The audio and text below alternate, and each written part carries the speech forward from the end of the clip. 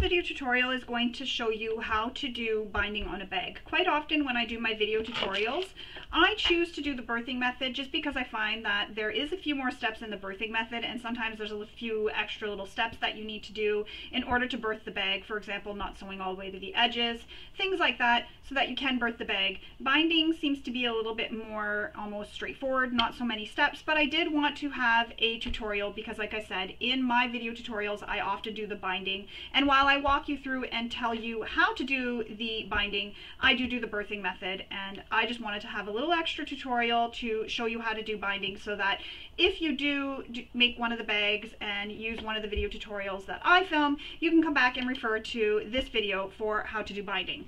So of course the first thing you need are your pieces, and you will have a constructed lining and a constructed exterior. For my exterior, I drew a little circle, a little happy face and a check mark, and then my lining just has a happy face, and that's the right side. Then I have the wrong sides. For your binding, you will choose which type of binding you will use. Some people prefer fold over elastic, so you can use a fold over elastic. Some people prefer to use this pre-made binding, and this pre-made binding is 5/8 of an inch wide. Again, whatever width you're comfortable with, go ahead and use that. It'll also depend on your seam allowance that's given in the bag as well, because you want to make sure that this will cover the seam allowance, so you'll need to make it wide enough to cover your seam allowance. Or there is making your own binding. And to make your own binding, you need to have it the correct length that's given in the pattern. So you'll want to refer to the pattern for what the length of the binding is. And then you'll make it to the width that you prefer. So for this tutorial, I'm making my finished binding, so finished being when it's folded, 5/8 of an inch wide. And that tends to be the one that I use the most. It's the one that I bought pre-made. And in the pre-made ones, if you look, it's kind of made a little bit different than the ones I make, where the raw edges don't quite meet right in the center, and that's okay because it's still binding. Where the one I make, so I cut it, and it's the same way I make my straps. So I cut a piece, so if this is 5/8, I did 5/8 times 4, and that gave me the width.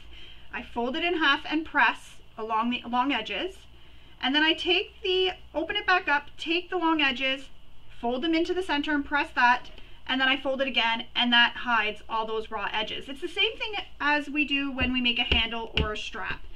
Then what I do is I open it back up and I take the one short edge and I fold it in, and this can be by 1/2 inch or 1/4 of an inch. I like to use a 1/2 inch, it just gives me a little bit of extra space. And then I refold this all back up, and then that hides one of the raw edges, and you only need to have one raw edge. And another thing, when I make my binding, if the pattern calls for it to say you need a 10-inch long binding, and I know that's not going to ever be the length because it has to go around an entire bag, but say it said 10 inches. I like to cut it a couple of inches longer, so say 12 inches, just so that I have that extra space just in case. I know we will trim it off, but I like having it just in case. So we're going to show you how to do this with my pre-made binding. However, if you're using fold over elastic, it's going to be the same method, or the pre-bought, pre-made binding. Again, it'll be the same thing when you fold it over the edges. It's the same thing, same method for sewing, except for with the fold over elastic, you're cutting it shorter because it does stretch. So you want to cut it a little bit shorter, and then you'll be stretching it as you go. I just prefer to use my own pre-made binding when I make my binding. So when you have your exterior and linings completed, we need to take them and place them so they are wrong sides together. So this is the wrong side of my lining, and this is the right side of my exterior. So you see both the right sides when they're together. Clip them in place, and then you'll base stitch all the way around. And usually the designer gives a seam allowance to you, so you'll want to refer to whatever pattern you're using this for what that seam allowance will be. And I'm just using some scraps of foam to show this because I just thought it was really important to show how to make this. Like I said, a lot of patterns and a lot of tutorials that I do have binding, and I just do the birthing method, so I thought it would be nice to have a video tutorial for how to do binding. So when you're binding, now just to stop and say something, when I had started quilting, and I learned to do the binding where you take it, you fold it so that it is one piece in half, and then you clip it, and again my short raw edge is still folded by 1/2 inch, and I fold it like that, and I go all the way around, I will pin it in place all the way around, and then what happens is I then stitch that using the seam allowance that's given in the pattern to go all the way around. And when I get back to where that folded edge is, so when I start sewing, I don't start sewing right, I gotta get this open, it's not cooperating now, it's been pressed really well. I don't start sewing right at the end there, because that's the folded edge, and we need to be able to tuck the end of this binding into this folded edge. So I start sewing about 2 inches away from the folded edge. Then once I get it pinned and in place, I can tuck this, again, it won't open up for me, I can tuck this raw edge into, so I open up the binding like this. So there's my binding, I open it up, so now I'm seeing the wrong side, or inside the wrong side of the binding, and I tuck this binding, this raw edge will be tucked into where that binding is. Then I tuck it in, making sure this edge here where I pressed under stays pressed under. Tuck the raw edge in, and because this is a bit longer, it's making it hard to do.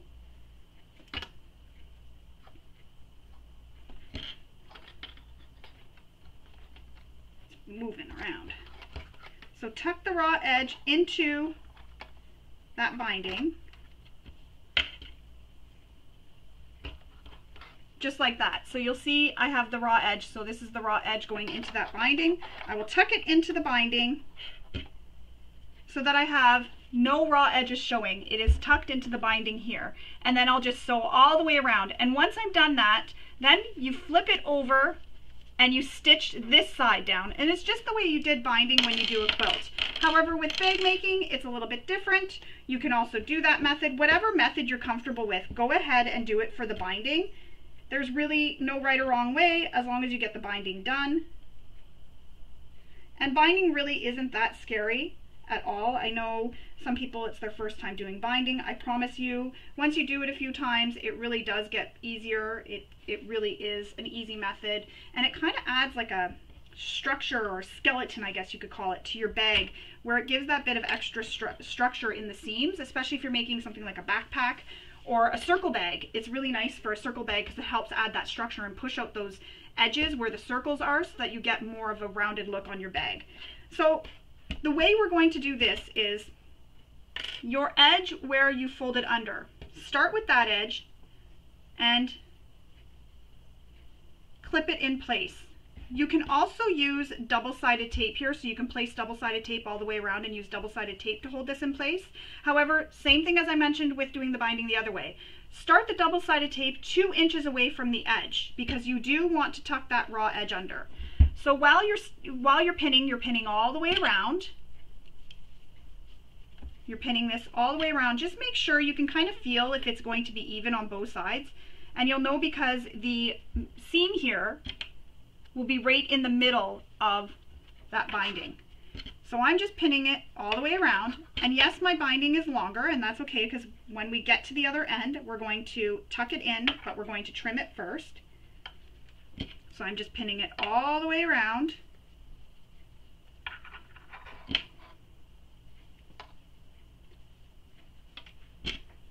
And now I'm starting to come back to where we started pinning with the binding. So I'm going to remove the first clip, and I'm going to see where my binding goes, and I'm going to trim it. So I'm going to trim it, about an inch, inch and a half over from this end. So an inch to an inch and a half over. Again, you're imagining that this is a lot bigger of a piece. I'm going to remove the second clip. So now I have both loose ends. One end has a folded edge, one end is raw. So I'm going to take the one with the raw edge, and I'm going to lay it flat down, just like that. So this is the raw edge. Now I'm going to take the binding edge that has the folded edge, so that there's no raw edges showing, the short edge is folded, and I'm going to place this, making sure I line up those seams on both sides, just like that. So when I was placing it down, I was making sure these bottom seams here all line up. You don't want to see any raw edges. So just like that. And if you're worried about raw edges, something you can do is take this raw edge and fold it so you get a triangle, like that. So you get a little triangle. I don't know if you could see that. It makes it like a point. And then that'll make sure that that raw edge will not be seen at all.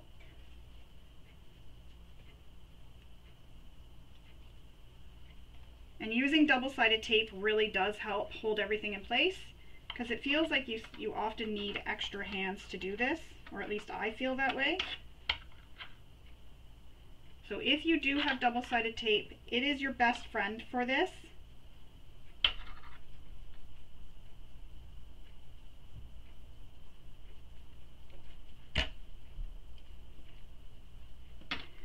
So again, lining up these edges, the long edges of the bindings.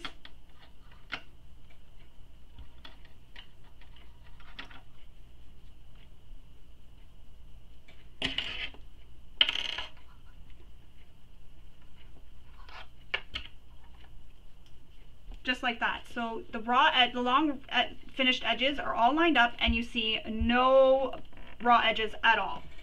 So now what we're going to do is stitch this all the way around. And you'll stitch this using the seam allowance the designer also gives in the pattern.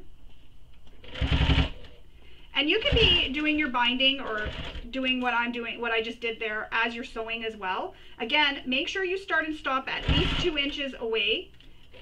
And I know this isn't going to be the prettiest, but it's just for this tutorial, so I just really wanted to show how to do this. I wanted it to be a quick tutorial, something you can refer to. Yours will be a lot nicer, I promise. It's always a lot nicer than this. And keep in mind, if your binding's not super perfect or anything, it is inside the bag. Nobody ever really looks inside the bag to look at your binding. So once you stitch, so you start stitching, you go all the way around and you come back and you back stitch. And that's how it looks. You've made binding just like that.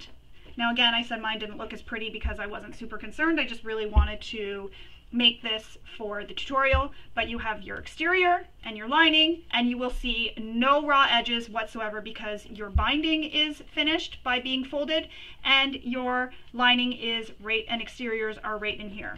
And it's the same thing if you used fold over elastic. You would do the same method, and you can even fold this end under as well so you have no raw edges on your fold over elastic.